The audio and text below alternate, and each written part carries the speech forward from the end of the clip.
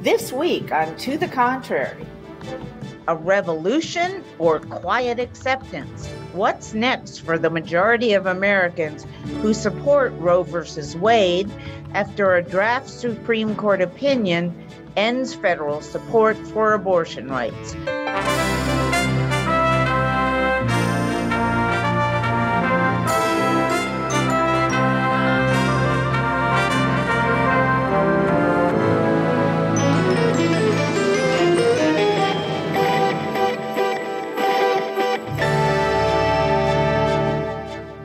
I'm Bonnie Urbay. Welcome to the Contrary, a discussion of news and social trends from diverse perspectives.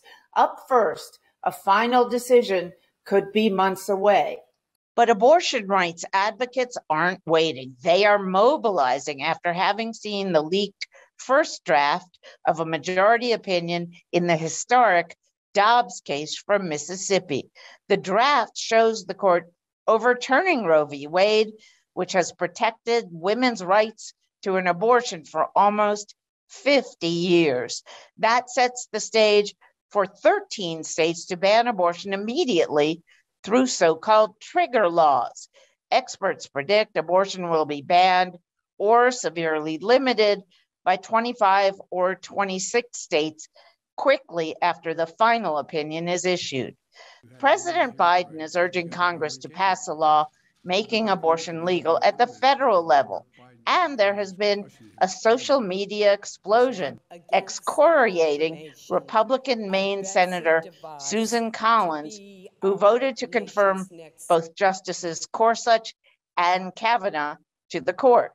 They essentially prevaricated before the Senate during their confirmation hearings, saying Roe v. Wade was established legal precedent, and they would vote to uphold it.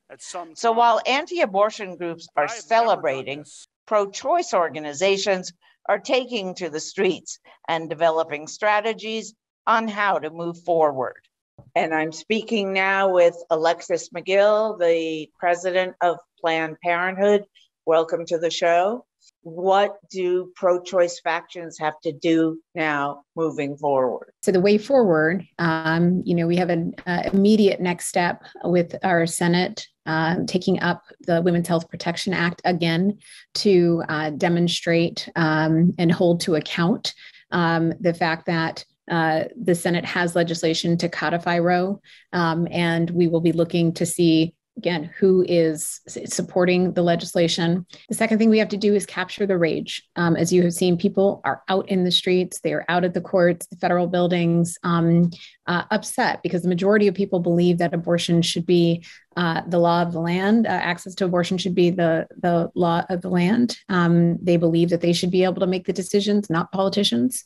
And they are fired up and they are looking to be engaged. When I was coming of age politically in the 70s and 80s, abortion was an issue that women voted on. It was at the top of the list.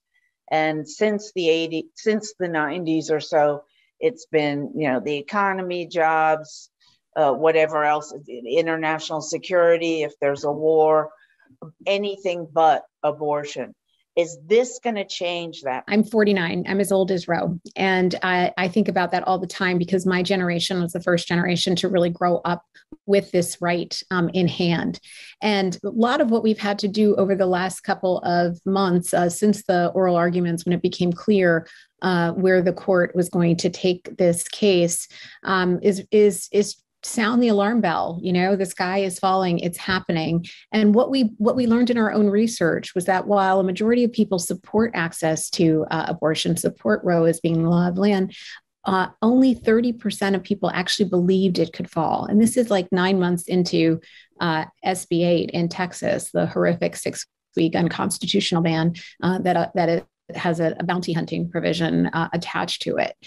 So what I believe is that this court, with this draft opinion, has in fact closed that believability gap. People now understand the existential threat that accessing healthcare in their own state is going to have. We have seen over 600 restrictions introduced since the beginning of this year in state legislative sessions in 42 states. Samuel Alito said in the opinion that this would not apply. So he went out of his way to say, this is only about abortion because it concerns a fetus. It won't apply to contraception or gay rights. And should women and and diverse people be worried that their rights are next? Here's the playbook, right? We have seen the entire judiciary remade over the last 12 years. We have seen state legislatures be gerrymandered into spaces where they are completely out of touch and with their own constituents on so many of these issues. When you see the number of trans bills that are in the same states where there are abortion restrictions and voting restrictions, that tells me that is a fight they want to have. So I am concerned very much that that all of the issues that we've been fighting about, the ones that we care immensely about, are very much under attack. Other groups such as LGBTQ+ worry rights such as marriage equality could be among the arch-conservative justice's next targets, along with access to contraception. Thank you so much. We really appreciate it. Of course, happy to make time. Joining me today are DC Democratic Congresswoman Eleanor Holmes Norton, former Republican Representative Nan Hayworth from New York, Democratic strategist Hilary Rosen, and Republican political strategist Rina Shah. So Eleanor Holmes Norton, as a member of the House, is there really anything that Congress can do at this point? Very little, Bonnie. The House is controlled by Democrats, and we are likely to pass a bill, but it's hard to get anything through the Senate because of the filibuster. Is there no chance that, even though conservative Republicans are relishing this victory, which has been 50 years in the making for them, there still is no federal right that's ever been passed by Congress. And I also read somewhere that even if Congress says, okay, there's a federal right to abortion, and the president signs it, that a Supreme Court decision on the same question prevails. And so congressional action might indeed be useless. It looks pretty useless at this point. The Supreme Court is the final word on such matters, and the Supreme Court has spoken that we can pass a bill that would try to make abortion legal in the states. Remember, it's still legal in about half the states. That's where we're going to have to do our work. This is going to become a major campaign issue. It is going to rally Democrats in a most extraordinary way. So you will see votes on this issue in the House and in the Senate. You think that the Senate Democrats will be able to overcome the filibuster? I think the filibuster will keep them from passing anything, but you will see them on the floor and you will see them trying to get a vote. This is going to be an issue that excites the electorate, and they can't afford to sit on this issue, even though it's lost to us and the Supreme Court is the final word. Well, that was going to be one of my questions. I have gotten very cynical about abortion being an issue on the ballot. I know it was in the 70s and 80s, very much so, but women and men seem to have gotten very sort of spoiled by the fact that abortion is available. Nan, I wanted to ask you, do you think it'll be a motivating force in the midterms, that people will come out because they're angry with the Supreme Court about this decision if it turns out similar to what the draft said it would be? Well, there are obviously, Bonnie, a lot of conditionals there. This was, it seems genuinely to have been a very much a working document. Not at all clear where every justice will fall. We can certainly make some pretty strong predictions, but there are a couple of justices up in the air. So we really don't know where this is going to land. But if it lands as this majority draft would indicate, since it's for the majority, then it could indeed be a political issue. I think that's why it was leaked. I think probably, although we do not know, and this must be determined swiftly and acted upon, and this is a great concern, which may also be motivating for a lot of folks, especially on the right. But yeah, this was an attempt to energize, I think, the base of the left and of the Democratic Party, and it could succeed. But for those of us who quite objectively seek to cherish the Constitution and to respect it, and to understand that yes, the Constitution can be amended. So the other recourse available in terms of this sort of right, if you will, would be to pass a constitutional amendment, laborious process. But if that is where the American public is, then that's how it can come about. All right, your thoughts, Hilary. You're very active on this issue, we should say. What are the pro-choice advocates saying the next step is? Look, I think the strategy is fairly clear, but it's not simple.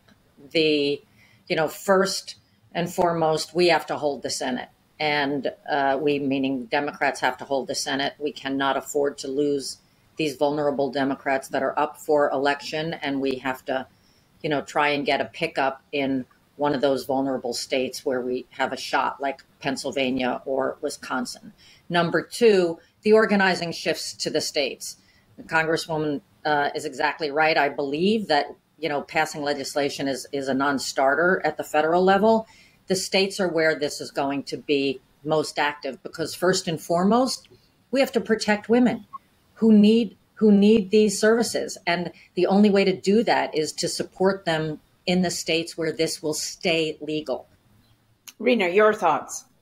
Well, Bonnie, you said something earlier that really struck a chord with me, in that I went to college in the early 2000s. I was very much raised up a social conservative in a home that really believed that abortion was wrong. And when I went to a big liberal state school, of course, I was met with situations where I could see both sides. And so, as I've said on this show many times, as you once reminded me, the Mario Cuomo answer is always that I'm anti-abortion for myself, but I'm pro-choice for other women. And that came out of seeing things in college that I really couldn't turn a blind eye to. And I went to college in West Virginia, a state that of course is going to be very restrictive and have immediate effects for West Virginian women if they try to seek abortion services if Roe is overturned. Now, really, what you said earlier about people taking for granted, really, access to safe abortions. My generation, and I'm born after 1980, so I'm a millennial, elder millennial, but I will say, yes, there's been a sense that how could it be taken from us, that access to safe abortions, access to reproductive care that lower income women in my home state of West Virginia do receive through certain clinics that do provide abortion services. So this is extremely complex on so many levels. I think American women are waking up and realizing, when finally it feels like your rights are on the line, maybe it's time to speak up for what your values are. I've been asked a lot in the past 2 days what younger Republican women are going to do, how they're going to act this fall. I think it's just way too early to tell. We need to acquaint ourselves with the facts as American women. I want to get on to a next question on this. Eleanor, how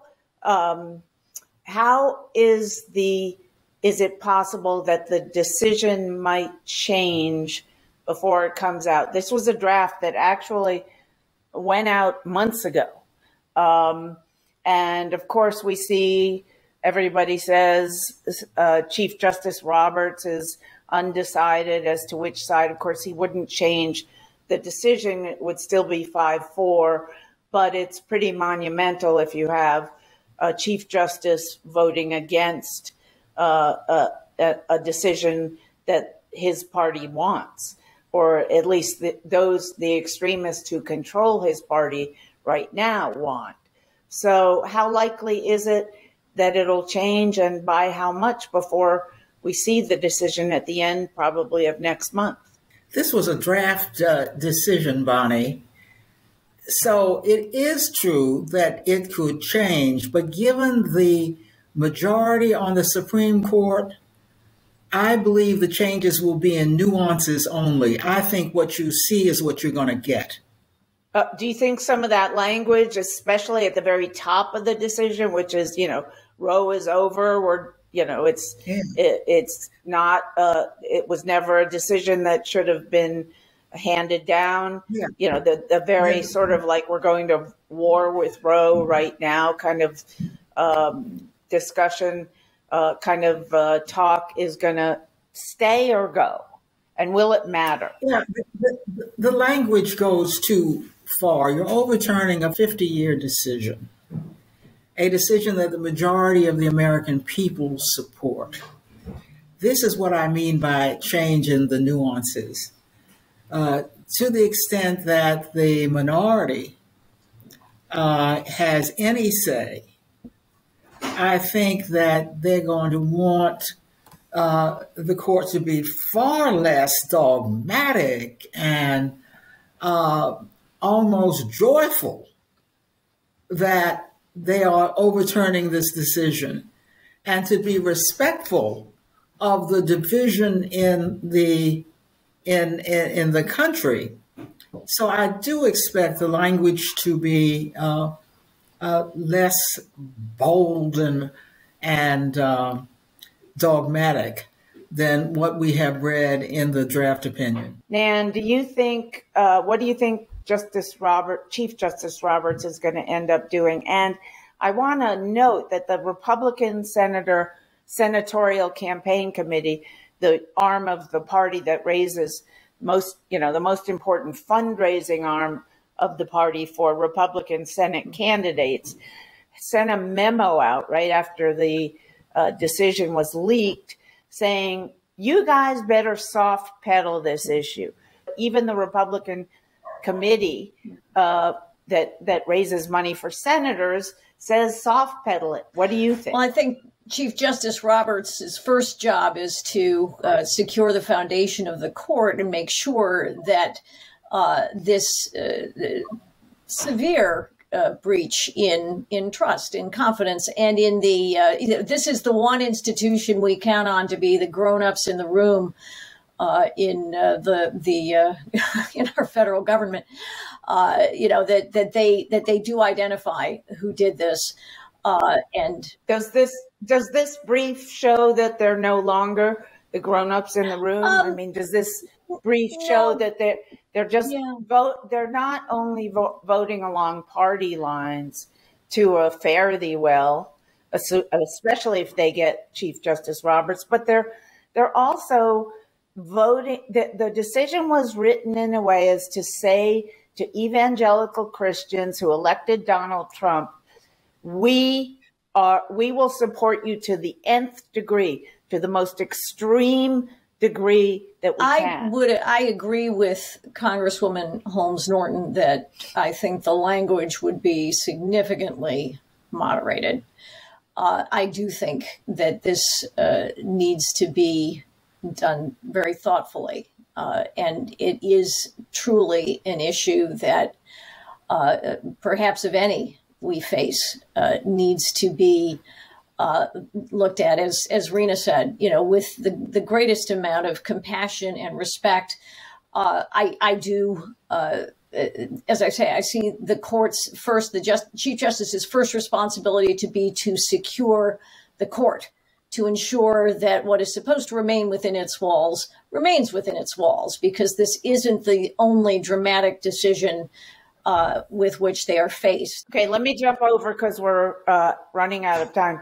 Hilary, what rights are they going to do away with next? Well, look, I think that, no matter what they do to this language, if the impact is the same, if the impact is that they've taken away this right for a woman to make this private decision, if they've taken this away, then all of the rights that have depended on a right to privacy in the Constitution are threatened. We've heard this before. It's not just LGBT rights, but it's also right to sexual privacy and other things we've seen in other decisions, et cetera. And so I think you can't put lipstick on this pig. You can't take out the first nasty paragraph of Samuel Alito and then say that the rest of the decision is more moderate. What we have to assess is the impact. And I think from a political perspective, look, Democrats have been crying, let's face it, wolf over this issue for 30 years in election campaigns and saying that fundamental rights are threatened at the Supreme Court. Fundamental rights are threatened.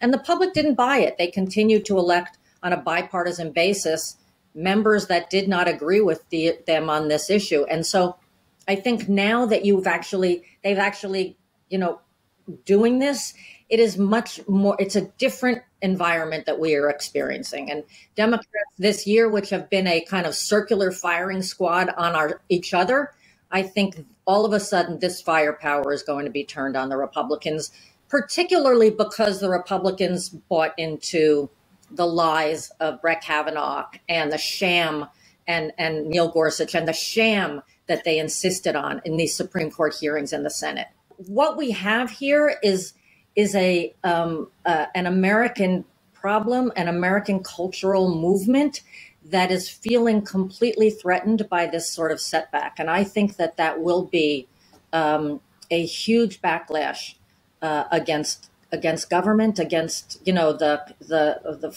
five white men who think this is their decision to make.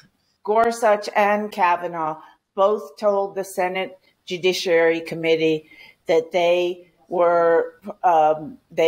supported the legal precedent and they would vote to support it.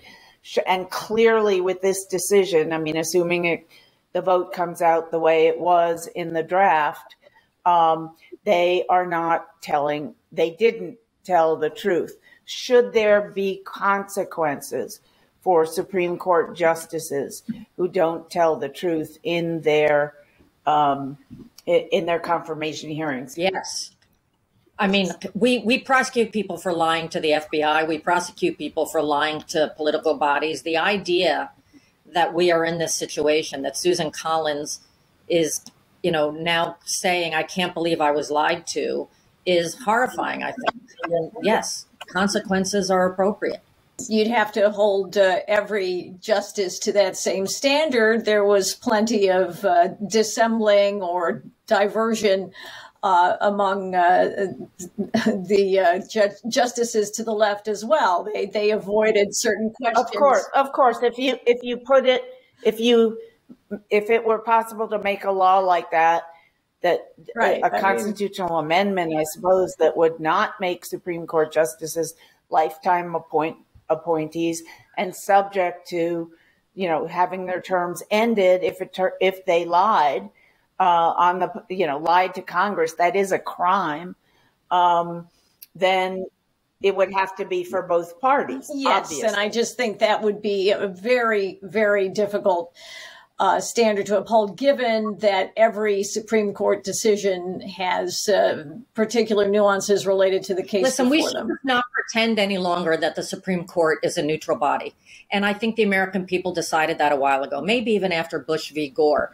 They decided that the Supreme Court is as political a body as Congress or the White House. And I just think let's stop pretending that it is. And if Justice Roberts really wanted to do something about that, then he would figure out how to make this a different outcome. The most politically vocal justice is really Justice Sotomayor, who's very much on the left. So this is, certainly these are human beings, and yes, they're nominated for a reason, obviously, by their respective presidents. But I don't think this is somehow a disease of the right, to say the least. And Eleanor Holmes Norton, as a Yale Law School graduate, as a professor of constitutional law, I think it's constitutional law at Georgetown University, my alma mater, do you think there's a viable way to hold justices responsible for the statements they make during the confirmation Absolutely process? not, Bonnie. They called Supreme Court for a reason. They're supreme. There's nobody above them. Indeed, we've not even been able to get the Supreme Court to issue their own set of ethics, even though we have ethics for all the other courts. So they have all but been above the law, and they certainly are not going to be able, and we're certainly not going to be able to do anything about what they've done in this decision. Do you believe that the court has become so politicized that America is losing faith in it as a neutral institution? I do believe it's become, except for the chief judge, he's the only he's the only justice that keeps the court from being entirely politicized. Well, we've had a lot of evidence in recent years, particularly, that show Americans are rapidly losing faith in all of our institutions across the board. It's no surprise that the Supreme Court has kicked so much to the states, and Congress has sat idly by and abdicated their duty to really be a check on one of the branches of government that really so needs it as much as any of the other two. I say this about what we've learned from the Supreme Court this week, and particularly around this decision. Let's look through everything. Let's look at everything through the pro-democracy lens from now on. Let's look at each other as equals in this society. And I really am nervous about the court moving forward, but I trust that there will be people who meet the moment. All right, that's it for this edition. Thank you very much for joining us. Please keep the conversation going. Please follow us on Twitter, Instagram, and Facebook. Please go to our PBS website, which is pbs.org/tothecontrary. And whether you agree or think to the contrary, see you next time.